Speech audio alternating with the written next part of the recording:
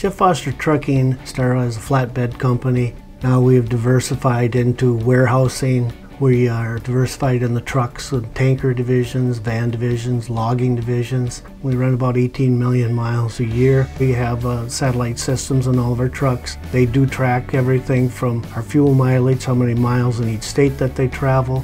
All of the computers that we have in these trucks now can pretty much keep us up informed of what's going on from day to day. The quality of people in our area is well trained. We have schools here, we have WITC, UWS, where we can hire people that have come on out of the transportation classes. We employ approximately 250 people, so we find that the quality is people that are eager to come to work here, and we keep them for a long time. Superior gives us the opportunity to have rails systems that come through Superior. We have the waterway.